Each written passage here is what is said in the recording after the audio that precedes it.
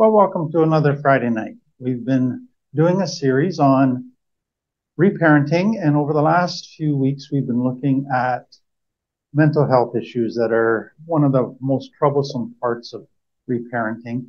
And what I thought I'd do today is kind of end that mental health part on a really practical piece and talk about depression, but from a different angle than I've talked about depression in the past.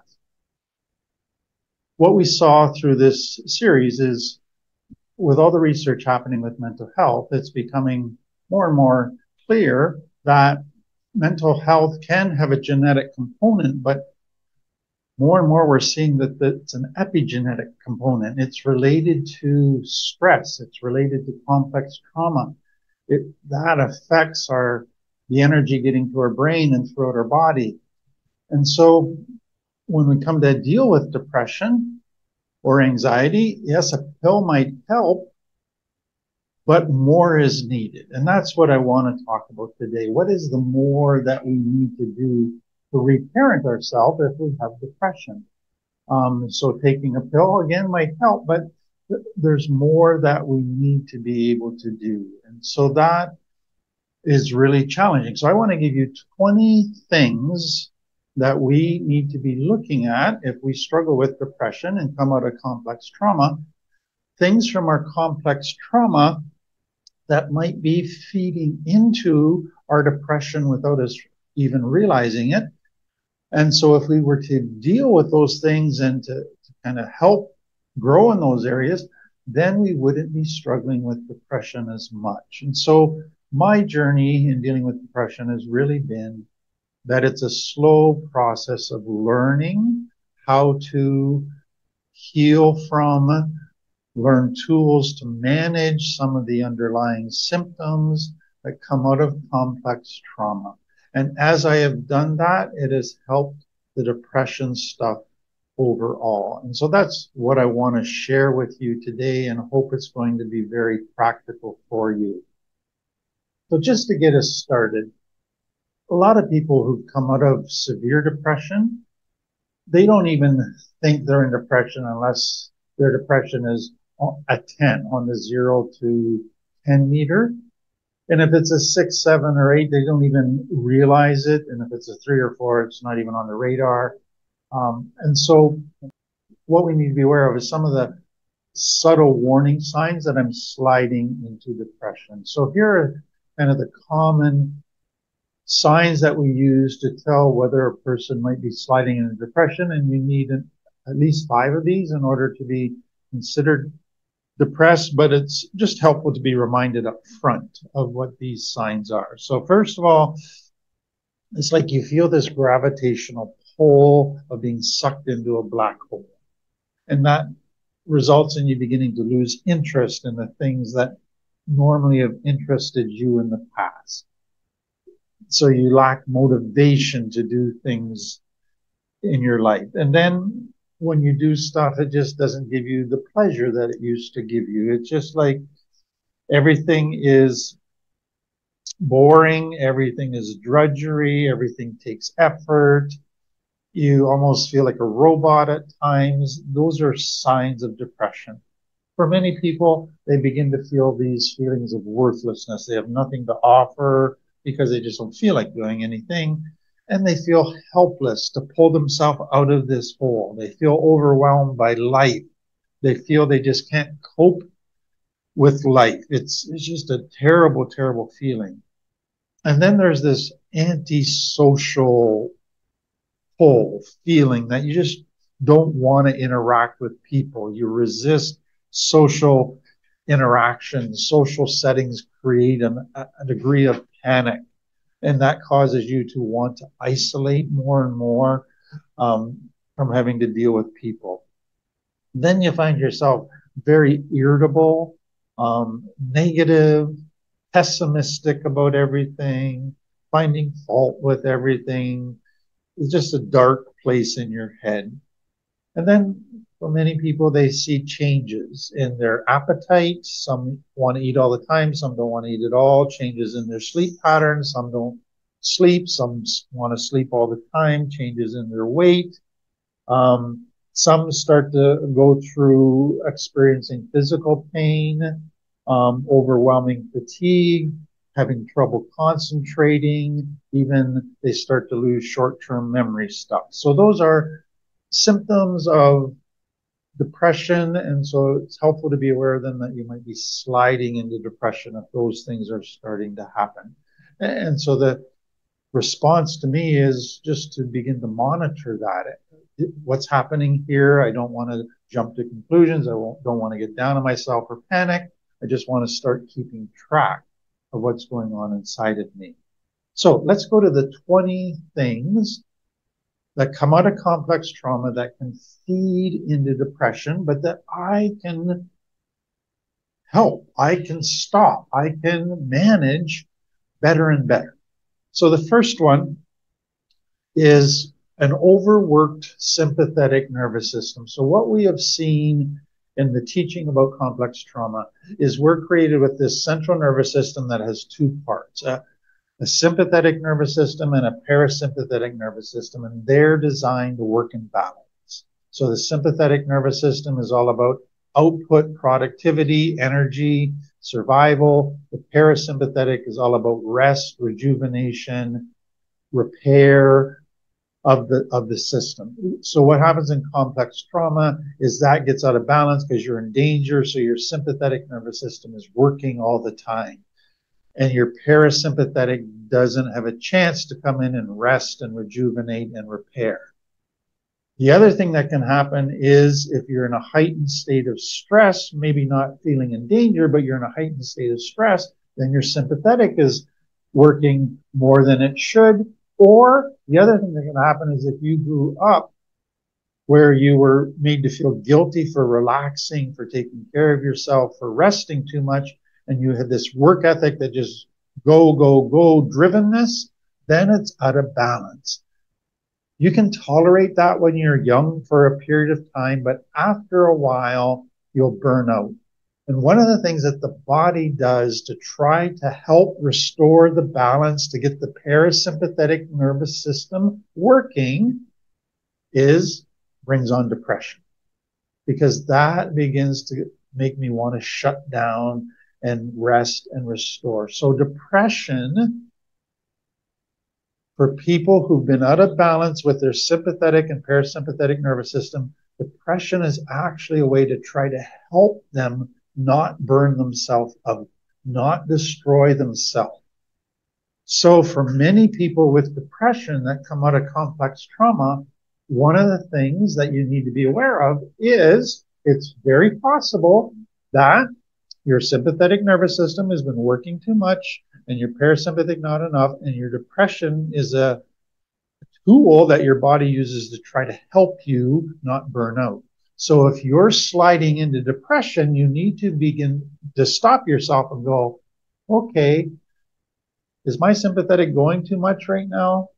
Maybe this depression is trying to tell me to slow down, to get back into balance. And it's actually a wonderful, positive, life-saving thing.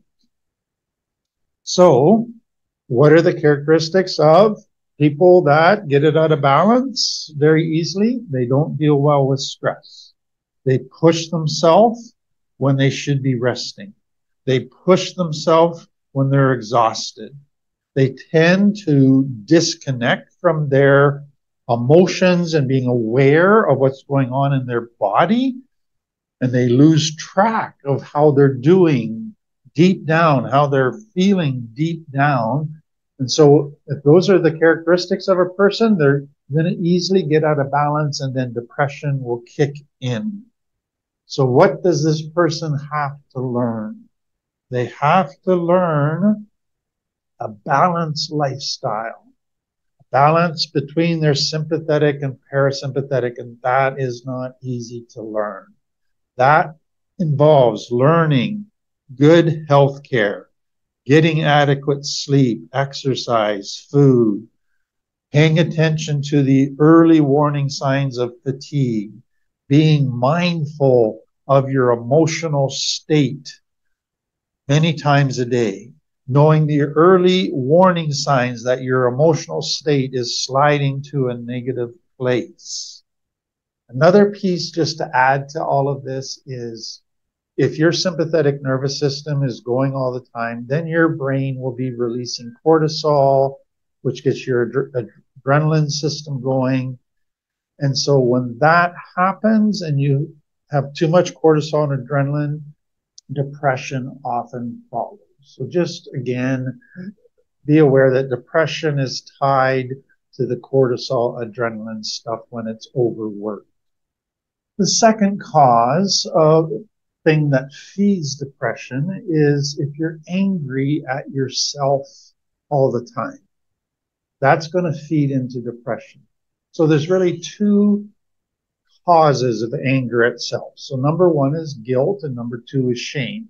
So guilt is I've done something I know is wrong that has hurt other people and I just can't forgive myself. I can't let it go. I feel the need to beat myself up. I don't feel I deserve a good life because of what I've done. And so I'm just angry and I'm putting myself down, punishing myself.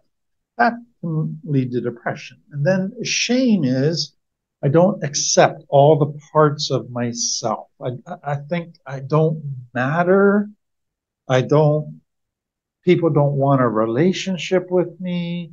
Somehow I'm unlovable. I'm not valuable. I'm a loser. I'm not good enough. That's that core identity that's negative that we call shame. And so what you can begin to realize is if a person lives with unresolved guilt and unresolved shame, both you don't like yourself, you hate yourself. You feel all alone in the world. You feel nobody else likes you. You feel nobody else wants a relationship with you. That feeds depression.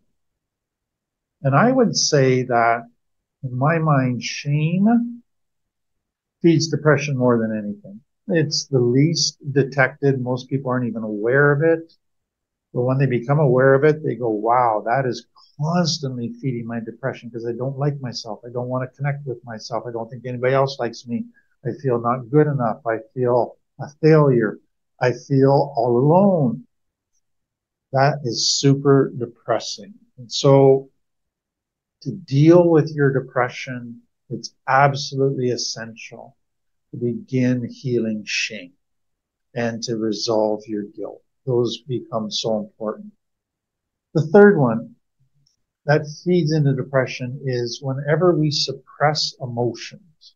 So instead of letting ourselves express emotions and feel emotions, we push down very intense emotions like anger, like grief, like fear and anxiety. And we push it down to try to act like it doesn't bother us. We're not affected by this. That takes a ton of emotional energy to hold down those emotions. It's like trying to hold a beach ball under the water for a long period of time. It takes a lot of energy and it begins to wear us out. And when we begin to get worn out emotionally, that's when depression can kick in. So if you're suppressing emotions, not allowing yourself to feel what you're actually feeling, then that could lead to depression. The fourth one is when we have lack of connection.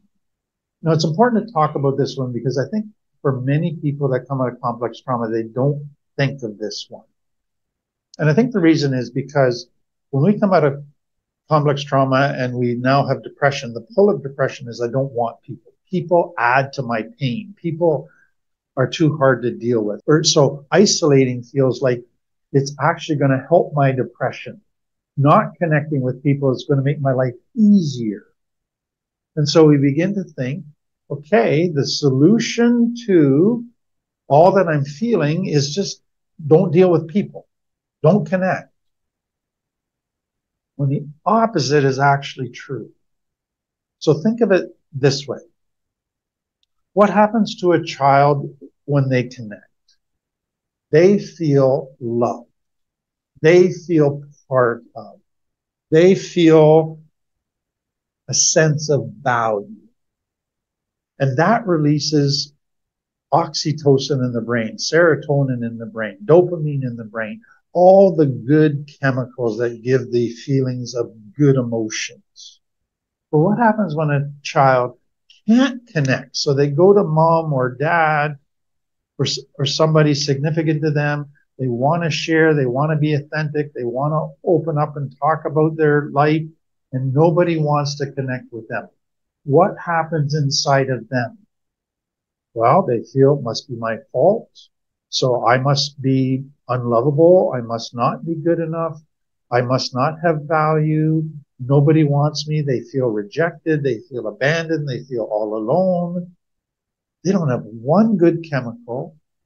It feeds shame.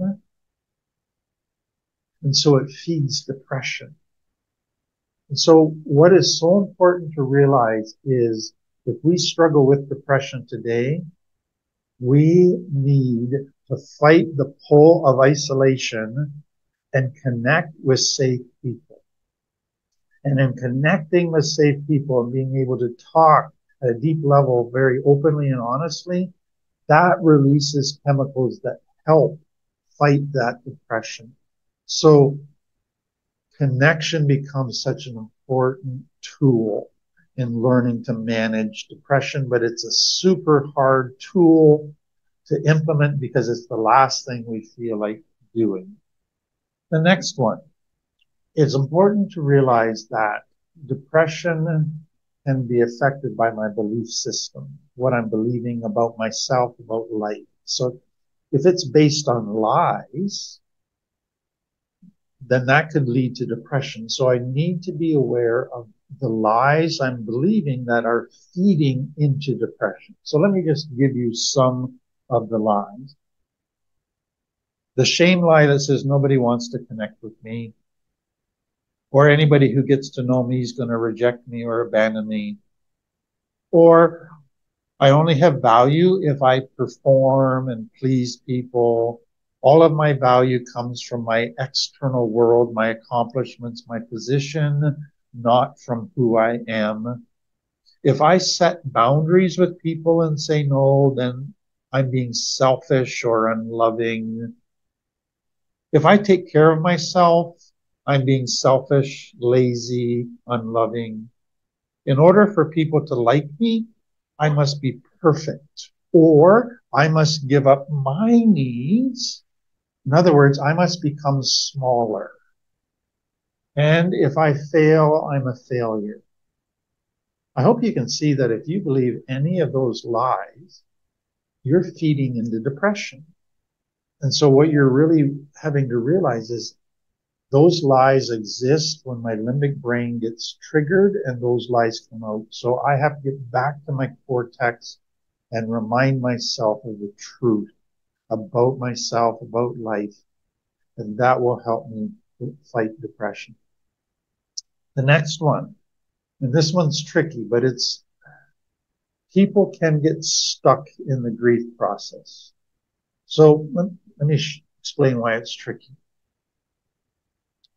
We know that the grieving process includes a time of deep sadness, deep mourning, and that in some cases that can go on for a year, 2 years, and that's just the healthy part of the grieving process. And so it'd be wrong to say, oh, you've been grieving for 2 months, you're stuck because you're still sad. No, it can go on and on and on, and that can be very healthy. But what I have seen is that for some people, once they get through that grieving process to when it naturally should be moving on to acceptance, they get stuck. They can't let go. And I think there's several reasons why they can't let go. So the one can be they feel guilt about that loss. If I had done something differently, I wouldn't have lost that. It's my fault. And so there's still guilt that's keeping them from letting go. They haven't forgiven themselves. Or secondly, there's attachment issues, codependency issues. So they've never been able to connect well with people. And so now when they've had this connection and lost it, they just can't let go of that connection. And so that can be a significant issue. And then for some people, if I stop grieving and get happy and enjoy life again, they feel that that's wrong, that that's saying they don't miss that person. And so they just have trouble letting go. So what I hope you can realize is if you get to that point when you should be letting go, doesn't mean you forget about them, doesn't mean you don't care about them, but you're able to let go and move on with life, but you don't, what you're actually doing is continuing to feed into that, I got to be sad, I got to be down, and it feeds into depression. So for this one, I would really encourage you to be able to talk to a therapist who knows about this stuff, who can just help you process if the sadness that you're in for grieving is a healthy part of the grieving process, or maybe you might be stuck and it's feeding into depression. The next one, and this happens for many people in complex trauma without them even realizing it. And that's when we're going through life, and usually life is made up of lots of good things happening and some problems that we got to deal with. What can begin to happen is that the problems that we got to deal with start to outweigh the good things that are happening. And so life becomes more frustrating and difficult and hard and painful than it is fun and enjoyable. And if that is out of balance and we just have too many problems, it starts to take its toll and life gets hard. We don't like it anymore and it gets depressing. But the problem for many people from complex trauma is they bring some of these problems on themselves, or they're in problems. They could resolve them, but they don't. And so they don't resolve the problems because they're lazy, they procrastinate, it's just too hard, they just go to avoid, or whenever they're in a problem, they just go blame somebody and don't accept responsibility for it, never own their part. And so as a result, they just keep adding more and more stress and weight to their life until it takes its toll, and then that just feeds into depression. The other part is sometimes with problems, we can't resolve them right away. We got to sit in them for a while because we've got a new job coming up and we're feeling some anxiety, but we can't speed up the start date. We just got to wait for that start date to happen. So we just got to sit in that anxiety. But if we don't know what to do with that, then we can actually start to do things that feed the anxiety and make it worse. And then that all starts to feed into depression. And so it's really learning how to resolve resolvable problems and how to sit in problems that we just have to sit in that can't be resolved and manage our feelings and manage our emotions. If we don't, it feeds into depression. The next one, this one is so important because so many people do it. That is getting into a relationship with a narcissistic gaslighter. Lindsay Gibson has written a book called Self-Care for Adult Children of Emotionally Immature Parents. And in it, she says, all people have to do to bring you down is follow a simple 3-part recipe. Number 1, listen to your ideas or desires, then offer helpful criticism. 2, push you to accept their much better idea. And 3, when you protest and get upset, tell you to calm down and explain in a slow, rational voice why their way makes much more sense. That is basically gaslighting. And I would say that for many people with complex trauma, they have been in a relationship with parents or a partner or another authority figure who's a gaslighter. And so gaslighting basically it's a very subtle, powerful strategy to control people. And what it basically does is you get the person to question their own thinking, to question their own perception of reality. So let's say you say something and the gaslighter goes, I don't think you're seeing that right. Or, no, that's stupid. And you start to question yourself. Over a period of time, they begin to wear you down. So you doubt your own thinking, you doubt your own perception more and more and more. But the goal is that you will start to trust their perception and their thinking so that eventually their perception and their thinking will control you. You'll just adopt it. And that is the ultimate of control. But what also happens with that is as you're doubting yourself, as you're giving more power to them to control the perception and the thinking, is your shame is deepening. They're tearing you down. They're making you feel stupid. They're making you feel you can't think anything through correctly. You don't see things correctly. You're a total loser. You need them totally 100% to run your life for you because you are a loser. That is abuse. That is the ultimate gradual, subtle way to lead to totally controlling another person. So for many people in recovery, they come out of that, but then they go back into relationships where they're with somebody that starts gaslighting them again, and it starts triggering all that shame. I can't think for myself, I'm stupid. Guess what that does? It feeds depression. So if you're with a gaslighter, it will feed depression. So that leads to the next one, and that is spending time with people, not necessarily who are gaslighters, but people who put you down all the time. Subtle ways, in overt ways. So they might criticize you, they might do little passive aggressive shots at you, sarcasm, little things that make you feel stupid, make you feel you're not good enough.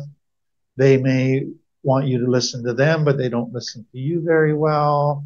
They may use body language or sighs or raising eyebrows that just make them go like, who are you? You're stupid.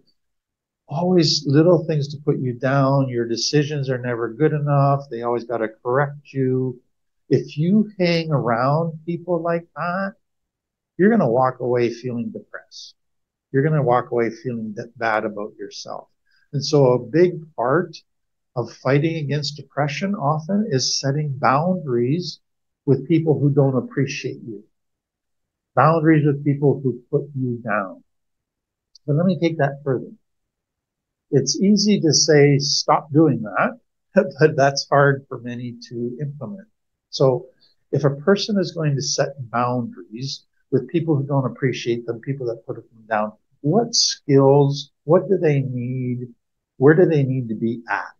So number one, you have to deal with your shame to the point where you're able to say, I matter, my needs are just as important to them, I am just as valuable as them, so it is all right for me to stand up for myself and express my needs, and it's also all right for me to stand up for myself and require that people treat me with respect. And if they don't, then they don't get a relationship with me. So that requires some healing of shame to happen, so you get a backbone to stand up for yourself, but that is important. Secondly, it's realizing I don't need toxic people. I don't need to keep going to them for validation, for trying to get them to love me. I can do just fine without toxic people. And so I can cut them out of my life totally, or I can just set boundaries and spend less time with those kind of people. That's okay. But then to be able to do that, I have to be able to be alone for a while. And some struggle with that. But then I also have to create a surrogate family, a support network of safe friends, people that do appreciate me. And so I have to be setting boundaries with more toxic people, but creating new friendships. Both are necessary. So that is challenging, but so important in recovery and if we're going to fight depression stuff. The next one, not falling the victim mode. So what happens for many from complex trauma is whenever they end up with kind of a big problem that just feels overwhelming, immediately it triggers that little child in them that feels helpless. I can't resolve this. And so they go from feeling helpless to this is hopeless right away. And so as a child, they didn't have the tools or the support to handle that. And so that's why they were helpless and it became hopeless. But now today they might have tools and they might have support. But when that gets triggered, they go back to feeling what that little child felt. And so that can happen without even realizing. And it happens for so many people. So it's important when you're facing a problem to validate, wow, this is hard. I feel kind of overwhelmed by this. Well, let's get back to my cortex and let's get this sorted out because I do have tools and I do have resources I can talk to and get them to help me. And then you work through it. But if you don't catch that and you go into this is hopeless, then you begin to feel sorry for yourself. Then you have your own pity party. That feeds depression. So really watch out for when you slide into victim mode, because that is a dangerous place that feeds depression. The next one, not being honest about how you're doing. Not being honest about the current situations in your life, about your own emotions. What happens for a lot of people in complex trauma is they're told, get over it. And so they push it down and they put on a brave face, they put on a happy face, they go, yeah, I'm doing really good. They try to have a positive attitude. But a lot of their life became denying what they're feeling, disconnecting from what they're feeling, and they think that was good. And denying all of that painful stuff and just being positive worked, but did it? You see, whenever I push down emotions and I deny emotions and I deny reality, it doesn't mean it changes reality. Reality's still there, and my brain and nervous system, a part of it has to deal with that reality. Even though I'm denying it in another part of my brain, and even though I'm suppressing those emotions, it's still affecting me. And it's affecting me in a negative way, and it's taking its toll on my central nervous system. And so what happens for people with denial as their way of coping and putting positive spin on everything is it seems to work for a little while, but eventually it takes its toll. And that feeds into depression. And so again, it's so important to be able to be honest with myself about how I'm doing, about how my life is, so that I can honestly face the situations, deal with them and resolve them. That then releases the pressure, and that's a positive thing. But to deny it and suppress it feeds into depression. Number 12, ongoing anxiety. This is, again, a common occurrence for many people with complex trauma. You deal with anxiety all the time. But what's important to realize is that when we are feeling anxiety, it activates our sympathetic nervous system. It activates our stress system. And so as a result of that, we can get out of balance again. And our sympathetic nervous system is going all the time. Our parasympathetic isn't allowed to rest and rejuvenate and heal. And before you know it, we're starting to burn out, and then depression comes in to try to rescue us. So be very aware of the anxiety stuff. So for a lot of people, managing their anxiety kind of involves two important things. Number one, identifying any lies that they believe that are feeding into their anxiety. And number two, learning to regulate their emotions, learning what to do physically when they're feeling anxiety that helps calm them down, that helps ground them. That becomes a very important piece for them. So again, if they don't, they end up feeding into depression. Now, very quickly, let me give you just a few other things that come out of complex trauma that feed into depression. Number one, if you people please. So you people please, But what you begin to realize as you get on in adult life is you can't please everybody. That will then feed into depression. So people pleasing seems to work for a while because you get people to like you, but then you begin to realize this is starting to backfire because I can't get everybody to like me, and that feeds into depression. Secondly, perfectionism. Again, that seemed to work for a little while. I did really well. I excelled. Then I began to realize this is backfiring because I can't do everything perfectly. And so now I get down on myself all the time because everything's not perfect. And that feeds into depression. So to deal with depression, you got to deal with your people-pleasing tendencies and you got to deal with perfectionist tendencies. The next one, control. So part of what comes out of complex trauma is the only way to get my needs met is if I control everything. And that seems to work for a while, but then you begin to realize this is backfiring because I can't control everything and everybody. And so I'm not getting my needs met the way I want and just getting me very angry. And that feeds into depression. So you got to deal with control issues if you want to help with your depression issues. Next one, manipulation. Again, coming out of complex trauma is if I can't control everybody through kind of intimidation, then I need to manipulate people to meet my needs. And I need to be sneaky and I need to kind of have hidden agendas and get people to do what I want through all kinds of different tactics. And that seems to work for a while until you begin to realize nobody trusts me anymore. They figured out that I'm a manipulator and they don't want to be around me. And so all of a sudden, your relationships are falling apart. People don't like you, don't want to be around you. That feeds into depression. So you've got to deal with manipulation if you want to deal with depression. Next one, for many people coming out of complex trauma, their life was all about looking for danger. And so they became very focused on negative, critical. And so they are very good at finding fault with everything. But that feeds depression. And so part of dealing with depression is you've got to begin to change that mental orientation of always focusing on negative, critical stuff.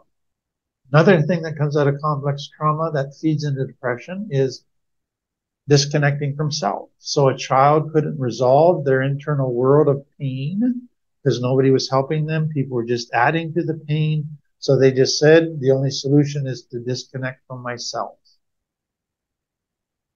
That became their normal, their default setting. And so now today, it's very easy to slide back into disconnecting from yourself without even realizing it. So you think you're kind of aware of yourself, but really you're only aware of your most prominent emotions. You lose touch with how you're really doing deep inside. And what begins to happen when you disconnect from yourself is life feels boring. Life feels empty because you're not feeling your emotions fully. And so when life feels boring, life feels empty, what's that going to feed into? Life sucks. Depression. And so you have to deal with that tendency to disconnect from yourself. Next thing that comes out of complex trauma for many is they judge themselves harshly. They have a very strong internal critic. So no matter what they do, they find fault with themselves and put themselves down. They criticize themselves. And it's an endless voice in their head that's constantly yipping at them. That feeds depression. So you have to be working on dealing with that inner critic. Okay, the final one. Ways of responding to trauma: fight, flight, freeze, and fawn. Flight and freeze basically are shut down, avoid. The way to not get hurt is to avoid problems, avoid conflict, avoid angry people. And so avoidance becomes their way of dealing with life. It's easy to slip back into that without even realizing it. And when you slip back into avoid, what you're basically doing is not resolving anything, not dealing with anything, so it starts piling up. And as it piles up, your stress system is activated, your sympathetic nervous system is activated, and it all starts feeding into depression. And so part of dealing with depression is not avoiding life, but facing life and resolving the situations that come up. So that's a lot of very practical things that feed into depression that we can begin to work on. And I hope that helps you. I know it's helped me a lot in my life to learn these things. But let me remind you again, it's a long, slow process to implement all of the tools necessary to deal with these things. So I just wish you the best in your journey dealing with depression stuff. Well, that's the end of our Friday night. Thank you for being here. Hope you have a great weekend. We'll see you next time.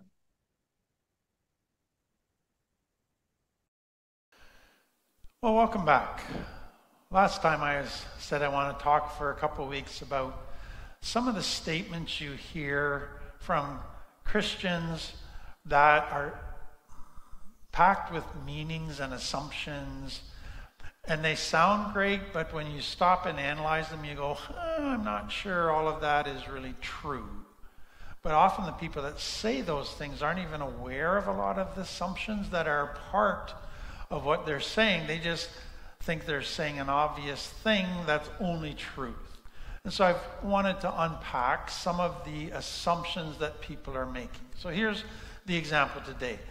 Let's say you're having a conversation with a Christian about an issue, and there's a disagreement, and you bring in all of the latest research, all of the thinking that you've gone through, and you present a very cogent case as to why you think your view is correct.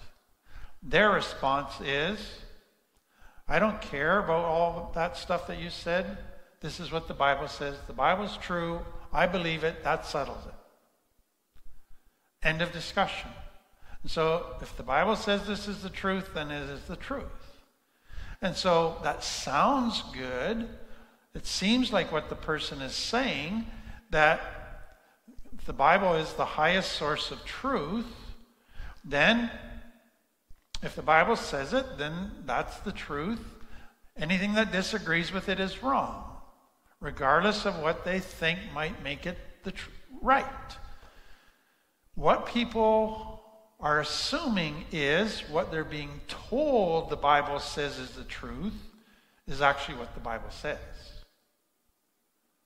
And that is a huge issue. And so a lot of people are coming around today going, the Bible says this is the truth, therefore everything that is discovered in science, everything that other people are saying, any other opinions are wrong. I'm not open for any consideration of those opinions. God said it, I believe it, that settles it for me, and I'm not even going to consider another option. My mind is closed to that because I must be faithful to the truth. That can be very frustrating to deal with. Now, if you've dealt with somebody like that, and you've tried to say, whoa, maybe you've been brainwashed, maybe that's not what the Bible says, and you, out of concern and love, try to help them see that, often how they interpret that is, other people are calling me crazy, other people are saying I'm brainwashed, I'm just being persecuted for my faith. That's what God said would happen when you stand up for truth, is you will get persecuted. So I actually feel good about myself. I'm doing the right thing. And I shouldn't listen to these people. And so their response to me just shows how far they've drifted from God, and I'm the one being true to God. And so you begin to realize, wow, you can't even argue with them. You can't have a discussion. They have a way of taking whatever you say and bringing it to a point where I'm right, and this just proves that I'm right, that I'm getting opposition. And they are so far from God's truth. So if you've dealt with that or you're in this situation now, let me just try to help you process through some of that. Do you realize that the Bible says all kinds of things that we don't agree with or do today? So the Bible says that we're to greet one another with a holy kiss. I don't see many people doing that, but the Bible says we should do it. So why don't we do it if the Bible says it? The Bible says, literally, black and white, women should not speak in church, but we have women speak in church. The Bible says that women should actually wear a covering over their head in church. That hasn't happened very often. The Bible says things that seem to support slavery. The Bible presents God as encouraging genocide.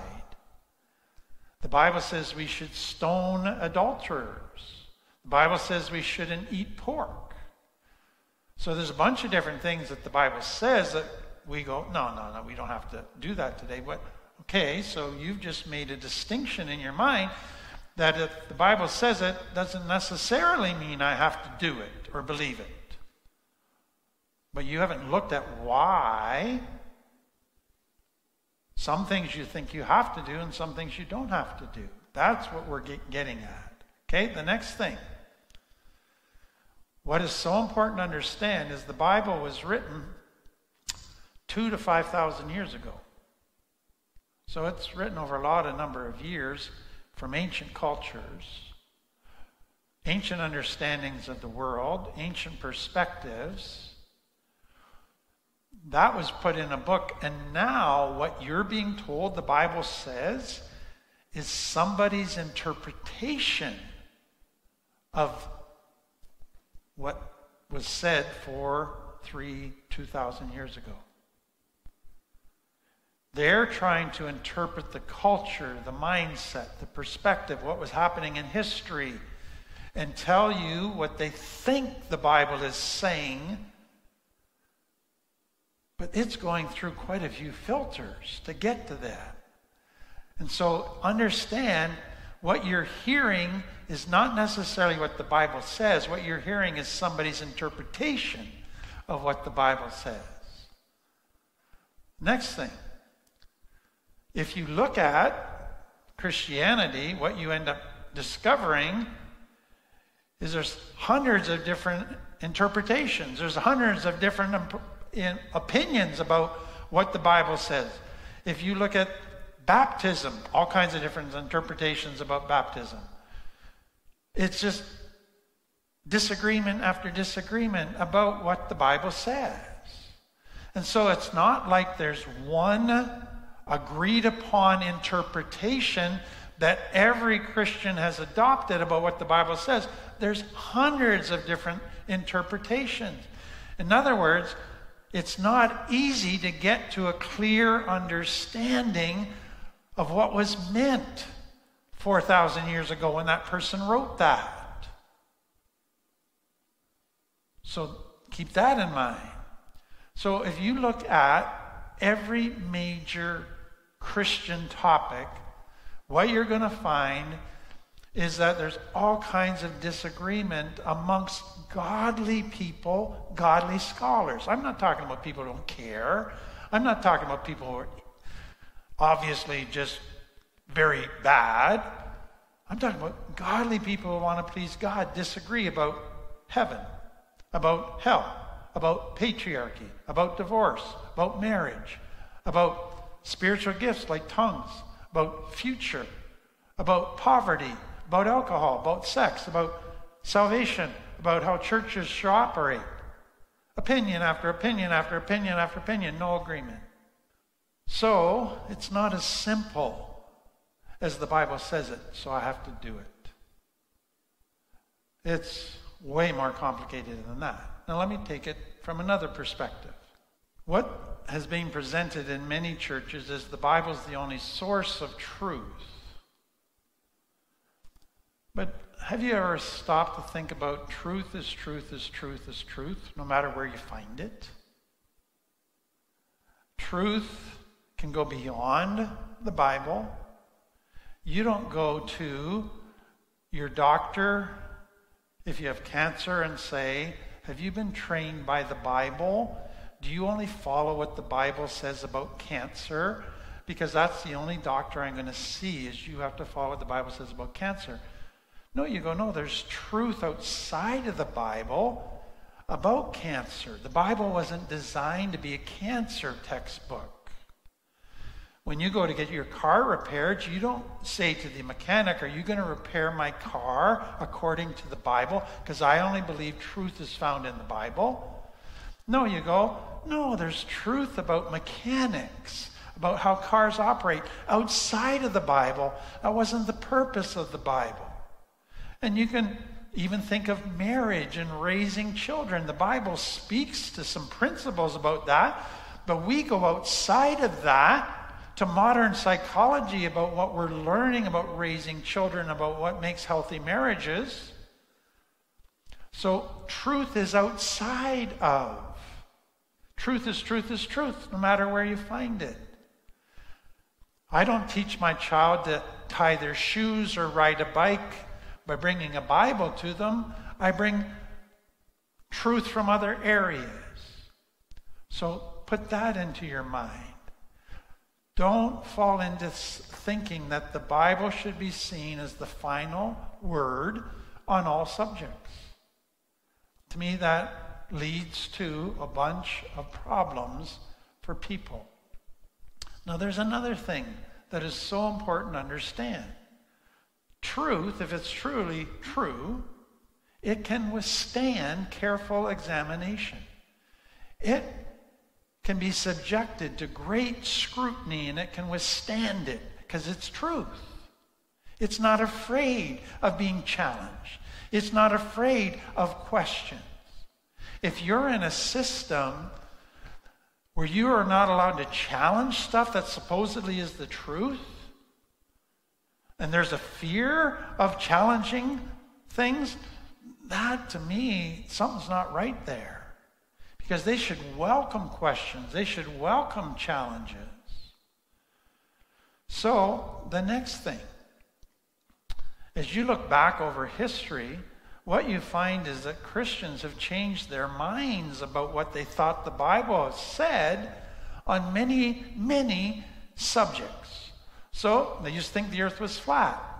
Science kind of changed that. Now they look at the Bible differently around that. They used to have thoughts around slavery, and they thought the Bible supported it. And then things have happened, and now they don't think the Bible supports it. The role of women, patriarchy. There used to be thoughts around that they thought the Bible supported. Now it's not. Don't think that's happening. Hundreds of different areas where Christians have held one view and then begun to, no, I think that's wrong, and have changed their mind. So the bottom line is, we want to follow truth wherever it takes us. And if it seems at first it's going to go against the Bible, wait long enough, keep studying, and you're going to find out there's probably agreement. We just had interpreted it incorrectly before. So, most scholars today say we need a guiding principle when it comes to interpreting the Bible. Every possible interpretation needs to be subjected to this guiding principle, and if it matches it, then we can say maybe it's true, but if it contradicts it, then we go, it's obviously wrong. What's that guiding principle? Love. Treat everybody as equals. And so if I end up with a system that says women are inferior to men, women have less rights than men, and you think you can prove that from the Bible, they go, no, that violates love, which says we're all equal. Each one's rights are just as important. Slavery, you think you can prove that? No, that violates love. And so love becomes the guiding principle in determining whether an interpretation is right or wrong. Well, I hope that helped you. Such an important, complex topic, but one that was so important to think through. Let's pray. Father, again, I just pray that you would help each person in their journey as they think through their beliefs, their faith, what they're being told is true. Just help them in this journey, I pray. Amen. Well, that's another Friday night. Thank you for being with us.